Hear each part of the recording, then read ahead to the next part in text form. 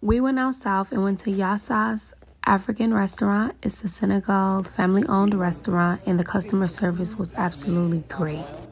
We ordered the bao drink and a bissap. This one I'm getting the soccer.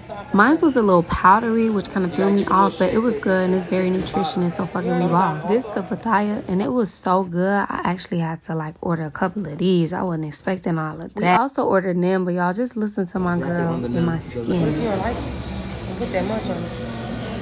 That shit was good. And we also got the Yassa lamb and the red snapper, as you see featured, with all the goodies on there. Now, personally, I don't really like lamb, so it just give me that lamb taste that I don't know, I don't like. But that fish was banging. There's just a lot going on. Like, why am I eating fish with a spoon? I never do that. And then this filter, I never do that. Like, it was just a no. My poor girlfriend. Don't eat it like that. Pick it apart. You don't eat bones. Come on, mate. Enjoy.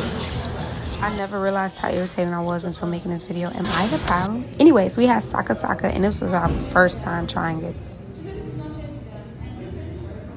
It's different. I get used to it.